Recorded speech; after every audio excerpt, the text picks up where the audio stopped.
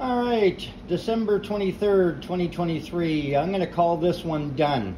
For those that have been following, it is my candle drippings. What I've done is filled in the grooves with a toothbrush and some black army boot polish.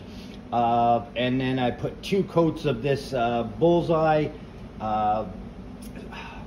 It's a sanding sealer.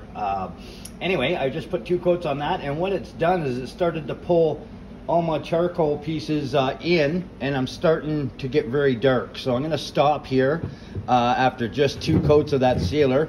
I really like the results, and this has given me some great ideas for future projects. Just remember that this is a piece of green wood, a towering poplar that was in a fire pit. I spun it.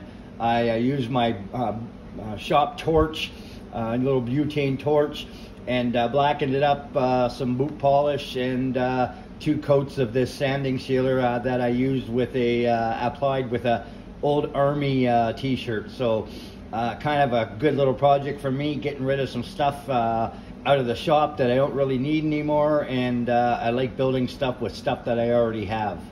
So I'll put this one into use now.